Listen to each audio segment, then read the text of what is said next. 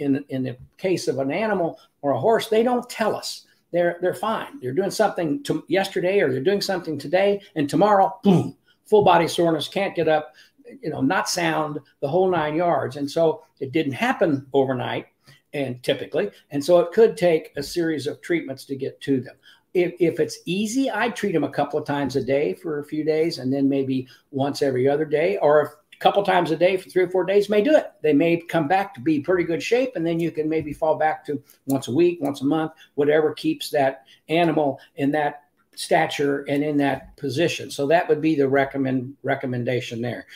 Full general soreness once a week is going to be a little bit of a struggle to really get after it. So I would recommend a few treatments and then see how it goes. You'll see it improve as you're going.